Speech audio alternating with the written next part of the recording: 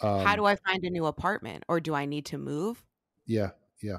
So it depends on the extent of the damage. Obviously, in this case, you very often, depending on the size of the loss, there are independent insurance consultants, insurance adjusters that you could hire to give you to help you in those kind of things. And then, what may happen in a situation like that is if you've caused other damage to the building, the landlord may also, get get involved with his insurance or with or her insurance, and then um, connect them with your insurance company so that you're everyone's sort of being covered there. So certainly, a fire is a very dangerous situation, and um, but also very damaging because it causes, there's a lot of smoke damage, and who knows, there's water damage if they put that out. So,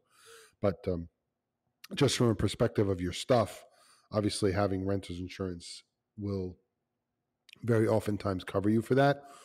And when you're considering renters insurance, there should be some part of those policies that enable you to have replacement.